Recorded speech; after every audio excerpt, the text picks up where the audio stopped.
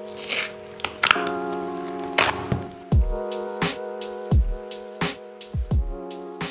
I'm cutting open the Common Projects to check out the leather quality and see if they live up to the hype and that steep price tag.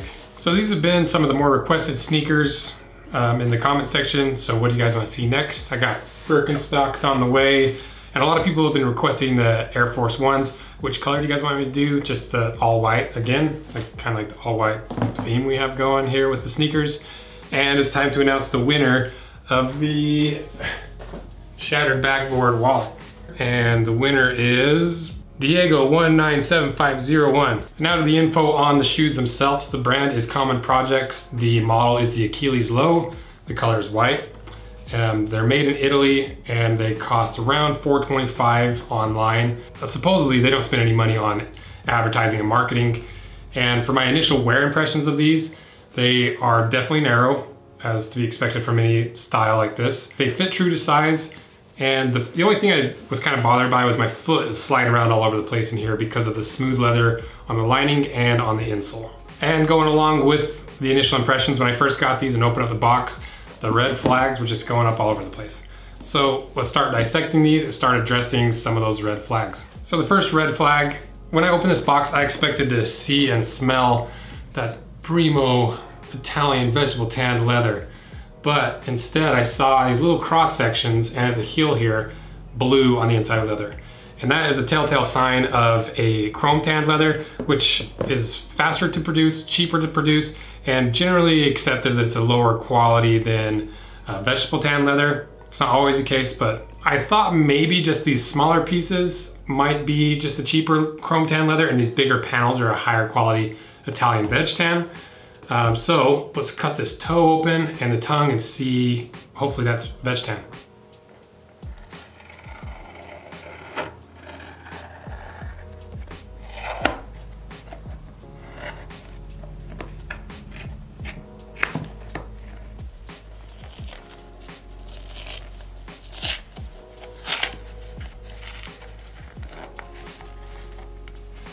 So it is, as I feared, it's chrome tanned on the tongue and on the liner. The tongue is 1.5 millimeters and the liner is 1 millimeter even.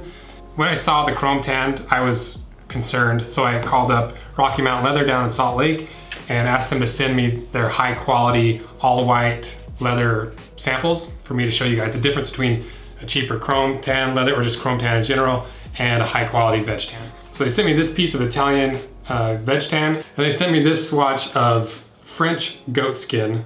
And if you look at the cross section on the goat skin, you can see there's no bluing in there, and it's just an even color all the way through. And if you look at the Italian cow leather, you see there's no bluing in there either. And the blue comes from the tanning process. The chromium salts they use to turn the flesh into leather is what turns it blue.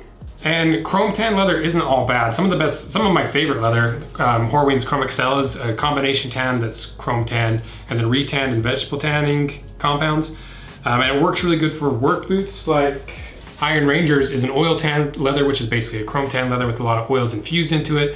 It's really durable. It's more water resistant, and it's kind of a self-conditioning leather. So for a work application, chrome tan leather is really good. For sneakers, when you're not needing those properties, it's usually a cheaper way of getting around making leather products. So next, let's see what's on the side panels and what kind of counter is on the heel.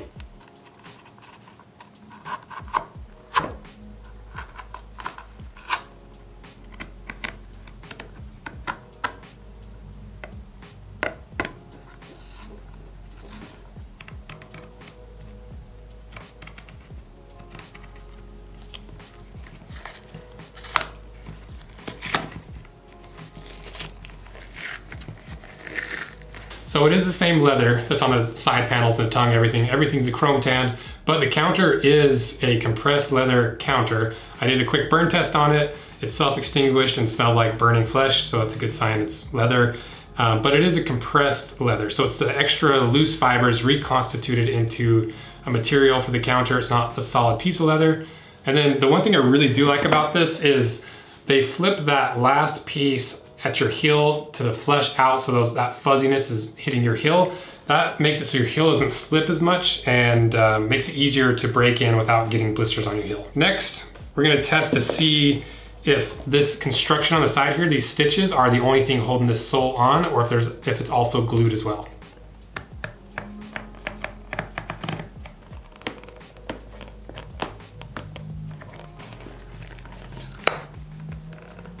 Not a whole lot of glue, at least from the sidewalls here. It looks like there is some glue in the sole. I think I like that more though, because if you need to re-sole these and it was glued all the way around, you would be tearing up this sidewall and it might not look as good afterwards, because with a leather like this, with a heavy finish on the leather, you don't actually pull the glue away from the leather, you're pulling the top layer of paint away from the leather, and that makes it really ugly. It just makes it easier and cheaper to resole and actually make a resole possible. And I also did a durometer test on the sole compared to the Converse and the Vans, because this feels really soft. And the results of the test is, toaster will move. The Converse were 22 to 25. The Vans were 18 to 20-ish. And the Common Projects were 12 to 14. So significantly softer. So this is gonna wear out more, but it's also gonna be a little bit more grippy and a little bit more comfortable. So the next question I have is, what part of the cross-section of the hide is this leather from? Is it the best stuff, the full grain? Is it top grain? Or is it the split portion?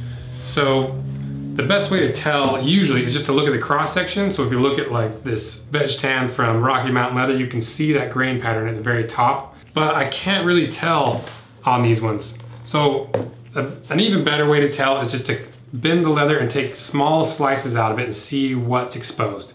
So if we do this on the full grain Italian veg tan leather, the first cut, I'm just removing that top layer of the pigment and you're exposing a different colored grain. And then the next cut, we're getting into the grain. The next cut, we're starting to see those pores and the dark spots. And then we finally get to that fibrous layer that's in that split portion. Contrasted against the cheap AJ1 leather, that's a split leather with a top layer of plastic on top. And take that first cut and we move that plastic and we're immediately to that super fibrous split layer. And then if we go to the Common Projects, the first layer, we're pulling off that top layer of finish, and then it looks like we're a little bit into the grain, maybe just a small layer of grain, and then we get to the really fibrous layer. So my best guess is that this is from the top grain area, like a more poorer top grain, and maybe this is a younger cow, like a yearling or calfskin, so they don't have as thick of a grain. So it's not the best leather. It's okay, not the best, not the worst. Now let's check out the insole or the insert and see what's going on in there.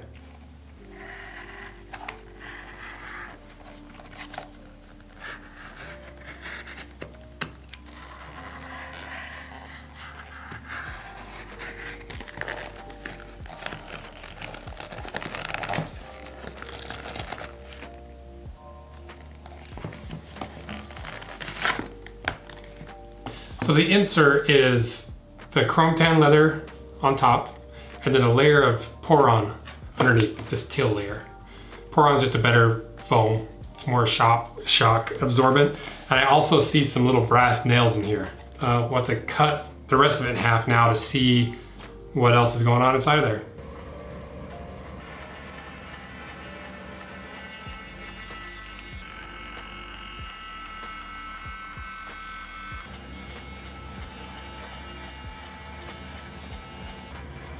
Okay, we got it cut in half. Let's see what's inside.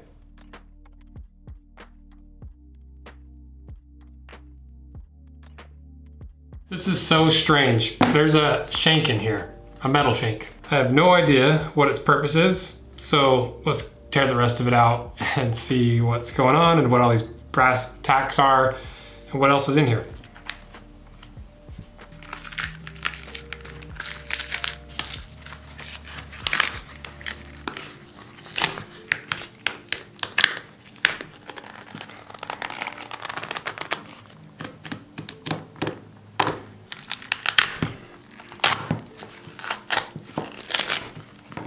This shoe is very perplexing. It's really strange. So let's go through the layers, starting with the sole. You've got the rubber cup sole that was glued on and stitched on. Then you've got a little layer of foam, which I assume acts as a slip sole. Then you've got the compressed cardboard. Above that, you've got the shank, which I don't know why there's a shank in here. It's very strange to me. Above that, you've got the Texon fiberboard, and then we've been through the rest. Oh, and I forgot to mention the brass lasting nails. So the heel must be hand lasted. It's cool. It seems strange to me that you would cheap out on some of the materials on the inside, but hand last it with brass nails. So overall, what do I think of this shoe? Is it worth the $450? It's a really strange shoe. I don't fully understand it. But like we saw with the NYX handmade ultimate work boot, this is around the same price. I have a hard time believing that this takes as much time and money and energy to produce as this. It just kind of feels like a cheap shoe posing or pretending to be an expensive shoe. You know, there's little aspects of it that you might associate with a premium shoe, but all the materials are not great. So what would I do to make this a premium shoe worthy of $425 price tag, or basically the same price of these NYX? I would just load it up full of leather, get rid of all these cheap materials, have a leather insole, leather midsole, get rid of the shank, and actually make the upper out of a higher quality leather. And then I think you'd have an expensive premium shoe that would last a long time. Let me know what you guys think. Am I off on this one? Would you pay $425 for cardboard and fiberboard and cheap chrome tan leather? Maybe one day I'll make a premium shoe. That's like my dream, is to just do small batch production of like ultra high-end stuff. So maybe one day. So thanks for your guys' support. If you haven't subscribed, consider subscribing, and see ya.